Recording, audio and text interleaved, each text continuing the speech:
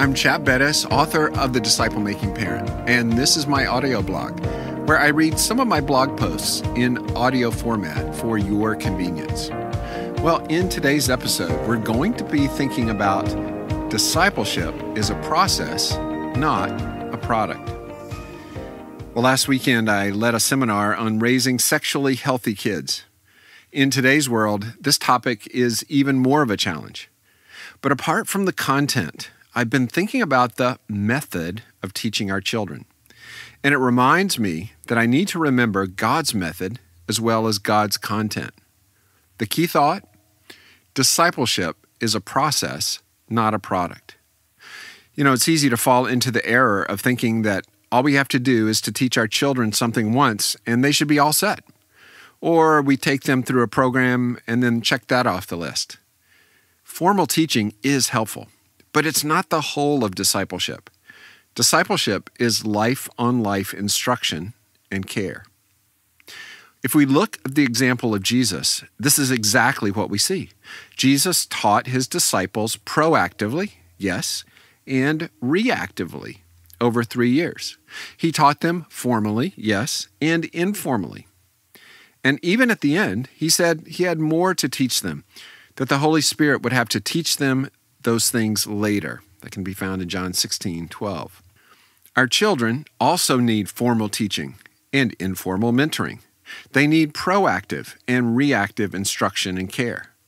Why? Well, because our children can handle different information at different times. In addition, there's a readiness in discipleship. Sometimes our children are ready to learn, and sometimes they're not. We can apply this in the adult world as well. In my early days, there was much more of an emphasis on intentional discipleship. Christians might say something like, "John discipled me when I was a new Christian," or "Have you ever been discipled?" What they meant was that an individual had taken them through a program so that they would learn specific content and specific habits.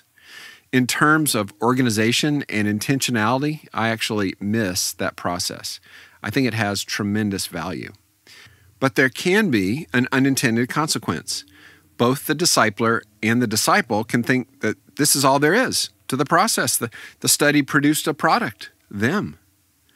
Paul was able to say to the Philippians that he was there for their progress and joy in the faith. That's Philippians 1:25. We never stop growing, and we should never stop needing, quote, disciplers in our life. Everyone needs a Paul, Barnabas, and Timothy in their lives.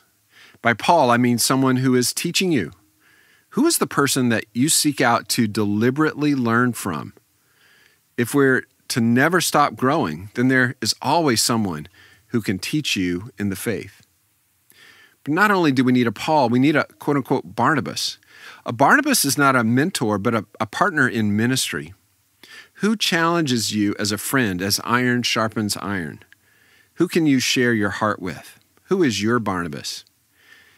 In addition, we need Timothys in our lives. Timothys are those that we're teaching and investing in. Who are our sons and daughters in the faith that we're praying for and taking a special interest in? Out of all the people in the church or network, who are we especially pouring our lives into? As we think about family discipleship, take heart. This is a process. Yes, it involves formal teaching like at church, but it also involves thousands of micro conversations. It's messy life on messy life. Through life changes, it never stops. Whether toddler or 20-something, we are there for their progress in the faith. Even if our adult child is a prodigal, he can't stop us from praying. Discipleship is a process, not a product. Thank you for listening to the Disciple Making Parent audio blog. Did you know that we give the audiobook away absolutely free? We are on a mission to equip parents to pass the gospel to their children. So if you would like your own audiobook of the Disciple Making Parent book, then simply send an email to audiobook@theapollosproject.com telling us you heard about the offer on the podcast.